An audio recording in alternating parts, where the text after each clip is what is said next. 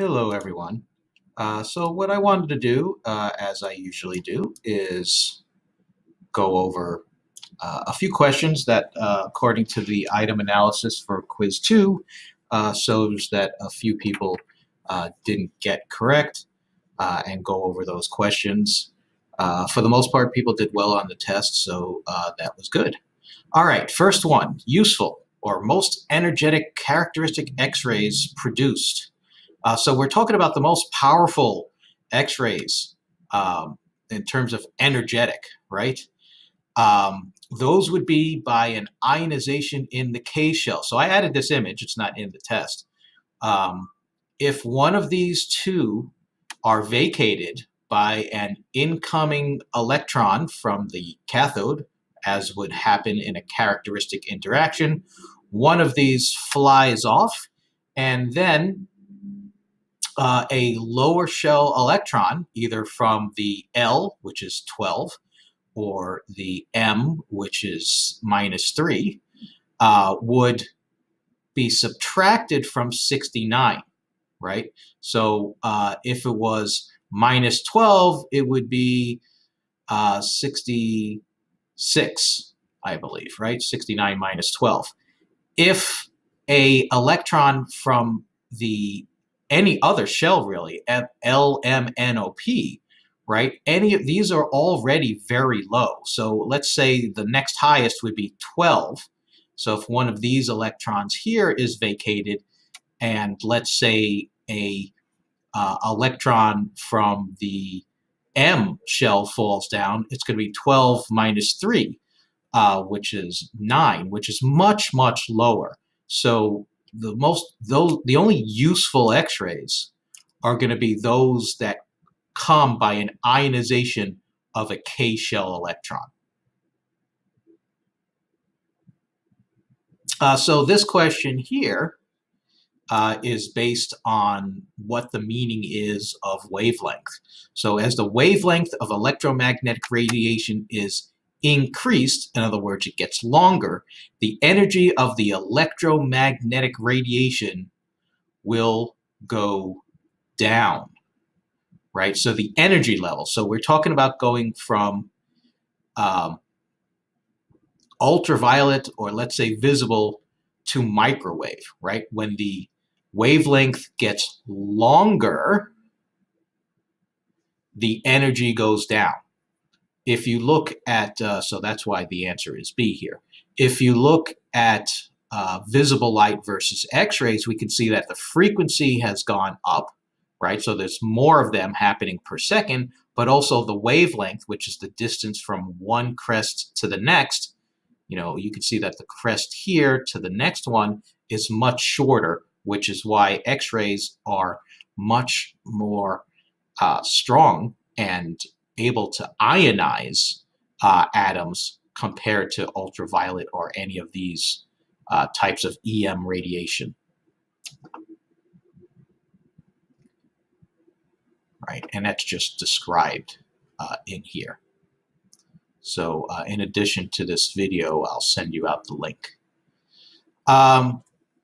In an X-ray tube anode disk, a high-speed electron from the filament may knock out an orbital electron. This is sounding very much like characteristic, correct? The atom then fills the vacancy in this orbit by pulling down an electron from a higher orbit into the vacant slot. This is exactly what we were talking about before. An X-ray will be emitted when this happens, right? That's characteristic X-ray.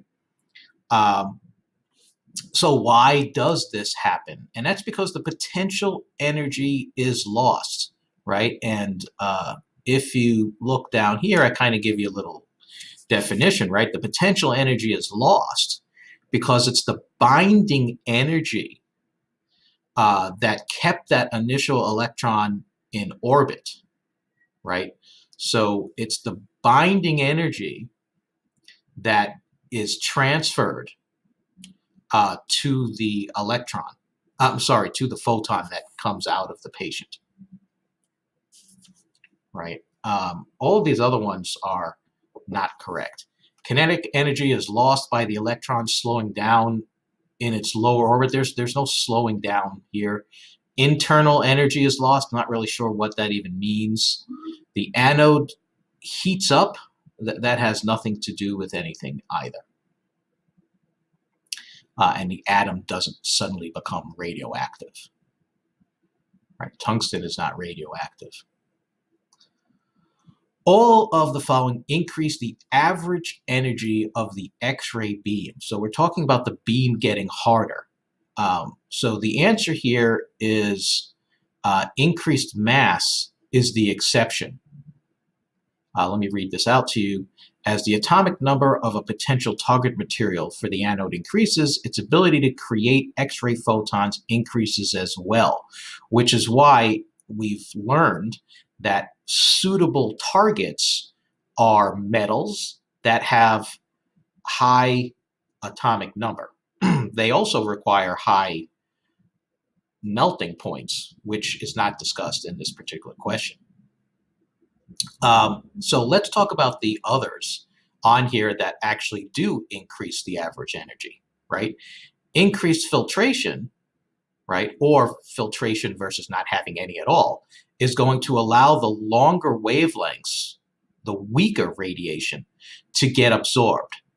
So then when you look at the beam, after you've taken away the longer wavelengths, the weaker X-rays, if you look at what's left over, the average energy goes up, right? So it's said that the beam will have a higher average energy.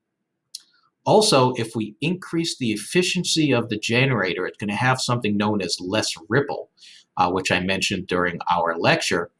And more importantly, the photons that are actually created are going to be closer to the actual kV that was set. So if you're using a single phase generator and you set 90 kV, you're lucky if you get about a third of that, maybe 30 or so kV for the majority of the photons created. Whereas a triple phase or a high frequency generator is much more efficient, and that's going to give you, if again you set 90 kV, it's going to give you photons that are actually closer to, the majority of them, closer to the 90 that you actually set. Okay, Bremsstrahlung. Bremsstrahlung occurs at various distances, that's supposed to be from the nucleus, and is responsible for blank nature of the X-ray beam. That would be polymorphic, right? Polymorphic means that the beam itself has many different energy levels, right? And we know this to be true. Some of those interactions are Bremsstrahlung, and we know that different photons are going to pop out of the tungsten atoms depending on how close the initial electron from the cathode gets to that nucleus, right? And gets caught up in that electromagnetic force. That Bremsstrahlung alone is going to give you a polymorphic beam. But also, when we talk about characteristic, we are going to have different electrons popping out from the inner shell electron. It's not always going to be K, like we were talking about at the very beginning. It could be K, L, M, or N, for example. And those are going to create very weak photons that might make it into the beam. But that is going to be why we have a beam that has many different energy levels or kV levels. Homogeneous means the same, right? Isomorphic means the same. And energetic are just, showing a lot of activity, right? So that doesn't really discuss higher energy levels. So that pretty much does it for us. I hope this will help the majority of you. If you do have a question about a question, please see me in the lab and we'll try to set something else. If not, send an email to radiologictech@citytech.cuny.edu and make an appointment with me. Thanks, everyone.